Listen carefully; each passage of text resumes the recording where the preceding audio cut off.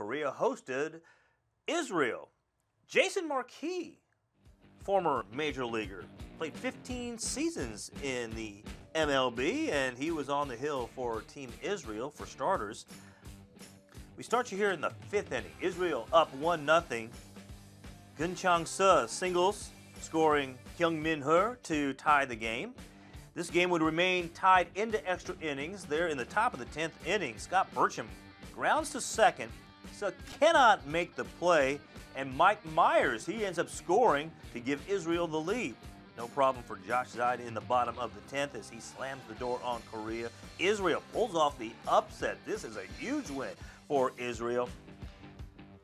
Despite batting 1 for 9 with runners in scoring position, they were able to pull out the victory because they got a bases-loaded walk in the second and an RBI infield single, as we showed you there in the 10th, to get the victory 2-1 over Team Korea. Big win for Team Israel. Huge win, and it's funny because I follow a lot of Mets fans on Twitter, but even just in general on Twitter, Ike Davis was trending because I think he went first to third on a ground ball. Yeah, I know. When's the last time you heard Ike Davis's name, right?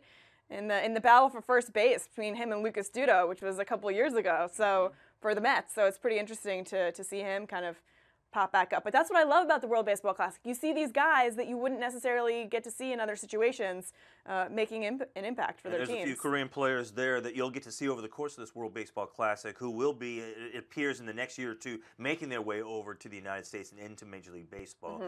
Right now, Korea only has one major leaguer on the roster, Sung-hwan Oh, who is the closer for the Cardinals, and he came in to today's game and pretty much overmatched the Israeli hitters, as expected.